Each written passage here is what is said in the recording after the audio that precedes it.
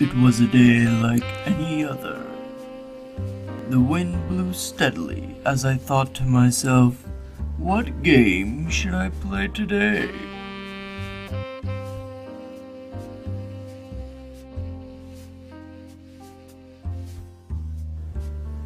And then it dawned on me.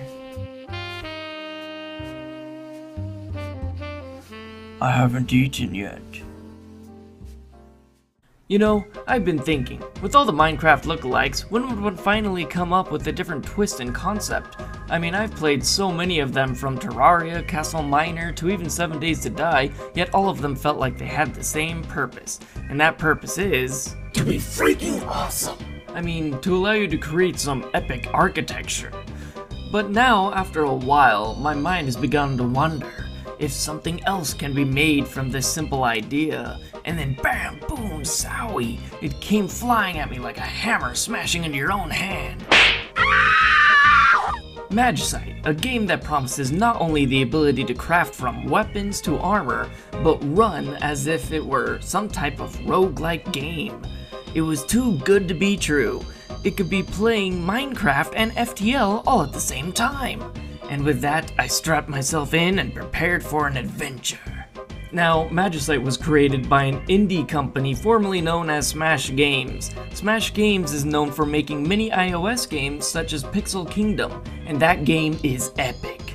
So once I realized this, I had to try it to see if it was as good or even better. And man, was it better. You start the game off at the title screen where...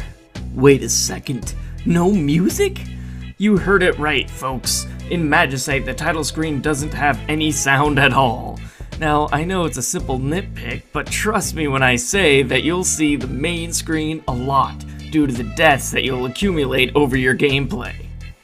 So let's see here. Single player, Wait, it's multiplayer? Now this simply triumphs all the music that any title screen can muster. I take it back, everything that I said, and I'm really sorry, Magicite, for you are still absolutely amazing. But let's step aside from all that and step directly into the core gameplay itself. When you first start a game, it will have you select a race, variation, and hat. Each race comes with its own perks, making the gameplay different and varying in some interesting ways. For instance, every single race starts with its own arsenal of tools. Whether it be tools for war or mining, your gameplay experience will be drastically altered. Also, there is a slot with a question mark, which means that you will get a randomized item. This varies from your average stick to a stone sword. In order to unlock these characters, one must either be in the right biome at the right time, unlock with a cheat code, or complete some sort of challenge. Challenges can vary from completing the entire game within a certain amount of time to slaying 15 monsters in a single playthrough. After unlocking some characters, you're going to want some hats. Each hat has its own bonus that can increase your chances of survival. Some of them can increase stats per level in order to make each level up count to its fullest potential. Others will increase your chances of getting gold or some items depending on what you kill or what you mine. After selecting your hats, you are then ready to enter the extensive world of Magicite. Now, the first thing you'll notice is the landscape itself. In the beginning, you always start off in the forest biome. Forest biomes are no doubt the safest areas and are specifically designed to teach the player about the game. Chances of finding pigs and ores, for instance, is greater than finding them in other biomes. There are of course exceptions to this, but overall the forest biome is your friend.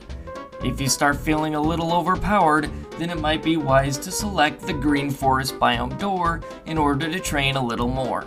Always remember, Magicite players, farming is not always a bad thing. Another biome that I find to be useful is the tundra biome. This biome is still not too difficult, but increases the enemy encounter chance by 5%. Also, every enemy in the tundra biome gives you a larger amount of experience, making it incredibly useful for leveling up. Some of these enemies include fairies, knights, and yetis. Try to avoid the yetis if at all possible, because they will wreck your world. Once you're done fighting your way through countless enemies, you will come across a village. In the villages, you are able to smelt ores, buy items, and craft armor for the next biome to come. Essentially, while in town, it is best to decide what is most useful for the biome you're currently heading to. If you're going somewhere with stronger enemies, then it would be wise to craft some armor for the journey. If you plan on mining a ton of ores, you should look into investing in a stronger, more reliable pickaxe. Also, there's one thing that you should always keep in mind. If you're badly injured, be sure to cook some food or buy any sort of healing items while in town. Even if you have full health, be sure to buy any potions or items that can eventually heal you. The smartest thing that any player can do while playing Magicite is to stock up on a good supply of healing items.